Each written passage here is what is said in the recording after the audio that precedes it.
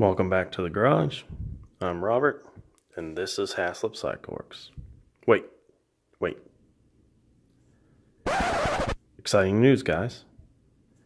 We're on the new Surf Flat Weld table, and I'm coming to you in 4K. Here we go.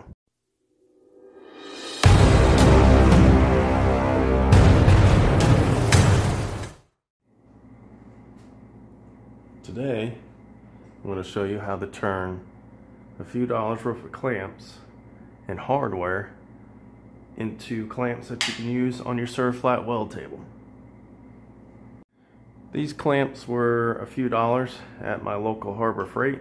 You can pick them up anywhere, HarborFreight, Northern, any other tool supply. But these were $3, $4 maybe a piece. They are the 6-inch clamp. We're not concerned about this end. We're going to remove that. It gives us all the functionality we could need on the Surf Flat table.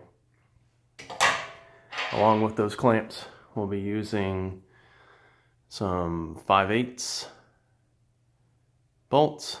Important part is this shank right here, where you don't want any threads. We're actually going to cut off the threaded section so that it fits into the holes in our Surf Flat Weld table.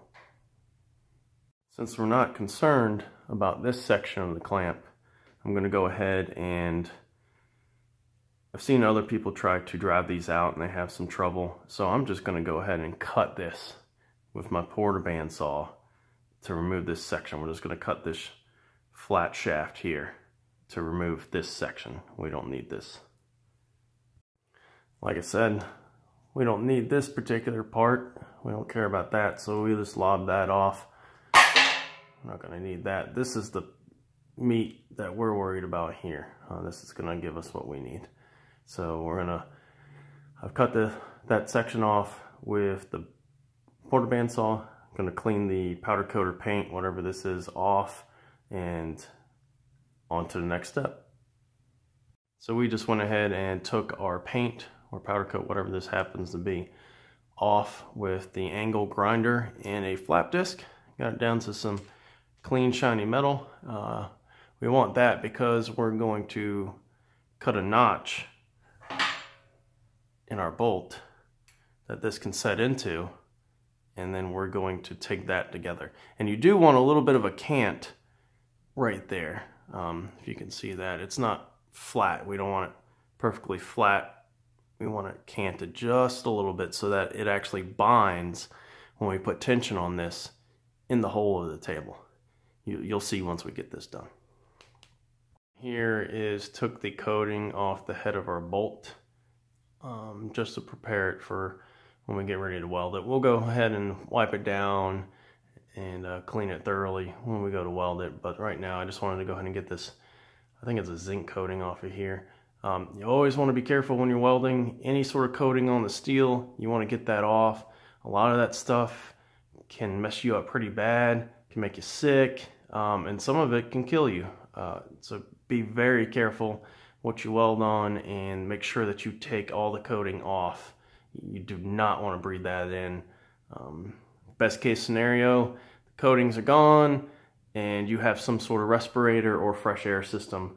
But you know, yeah, always safety first.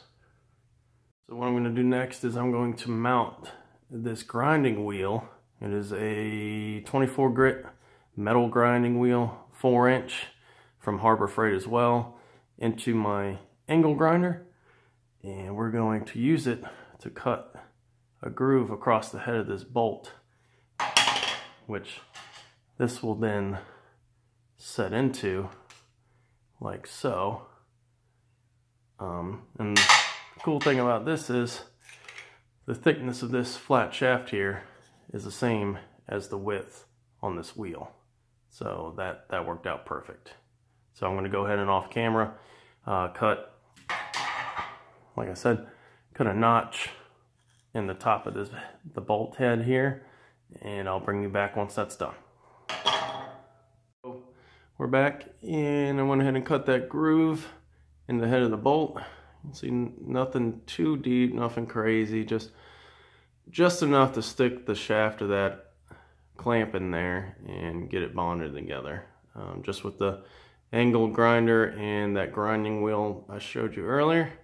So now what we're going to do is cut the threaded section off. Probably just do that with a cutoff wheel in the angle grinder. Just snip that right off there and I'll bring you back. So now we've got our bolt trimmed down to where we want it. Got it cut right above the threads. Smoothed that out and I rounded the edge over just to keep it easy to insert into the holes in the surf flat table. We don't want anything binding it up when we go to drop it in. Get it all cleaned up, got it V'd here at the top, give us some nice grooves for some penetration when we go to weld it in. And I'm going to go ahead and get it set it in the hole in the table, and then we're going to put the clamp on it, and then I'm going to get suited up, fill my TIG gear, helmet and gloves and whatnot, and we'll go ahead and tack it in, and then give it a full 2 beads on there so she's nice and solid. Let me go ahead and get suited up, and I'll bring you back when we get ready to start welding. We're all set, I'm suited up. I'm going to come around to the other side of the table where you can see me. We tested our fit up between our clamp and our bolt, and everything looks good. So let me get on the other side of the table and we'll start tacking this thing together.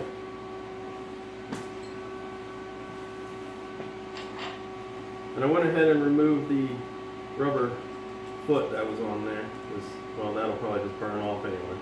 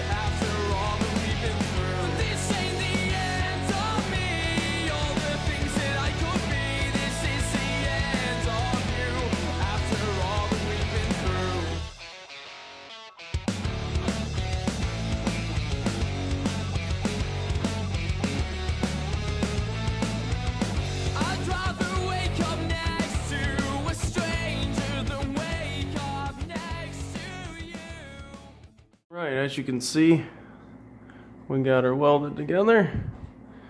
Nice and solid. Not going to go anywhere on us. We're going to let it cool down, and I'll hit it with the wire wheel just where some of that extra paint and stuff baked off, and we'll bring you back and we'll test it. Make sure it holds down what we want and acts as we expect. All right, grab one of my wire wheels. Let's set it under here and make sure it works. And they're solid.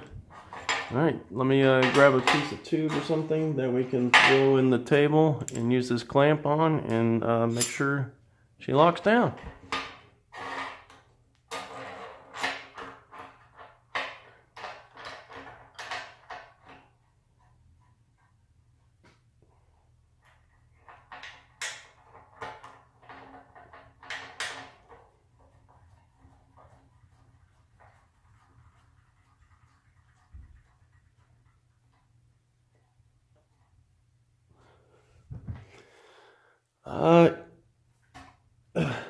Yeah, I think I could probably lift the table up from this 1, 2, 3 block now. It's not going anywhere. So this thing I would consider this a success. Like I said, a couple bucks, Harbor Freight for the clamp, like $1 for the grade 5 5/8 inch bolt. A little bit of time and prep work, and save yourself 20 bucks. The clamps online that you can buy that are just like this, that are made for this purpose, from different vendors, run anywhere between $15 to $25 on up. I think we have at this point, with tax and everything, $5 in the single clamp. So you could make 4 or 5 of these for the price of one of those. If you had the ability to, I don't see why you wouldn't. Works perfect, and we built it ourselves. I'm going to go ahead and try to do the same thing with these vice grips, this larger C-clamp, and then this cam clamp here, and see if we can get that set up. I'm not going to bring you along for the entire process for the other clamps. It's the exact same as we did here, but I will show you the finished products and maybe zoom in and get some closer shots for you. All right, as you can see, I've got all the clamps done, set up. Each one's holding just random stuff I had around the garage. I'm gonna get you guys mobile and get you in close so you can kind of see them. Here we go.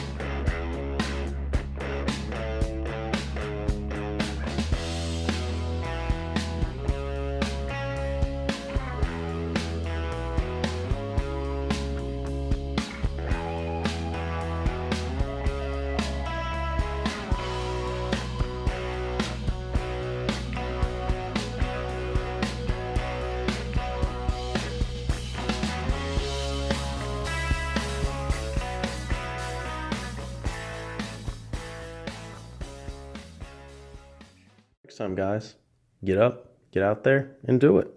Don't forget to like, comment, and subscribe. We'll see you next time.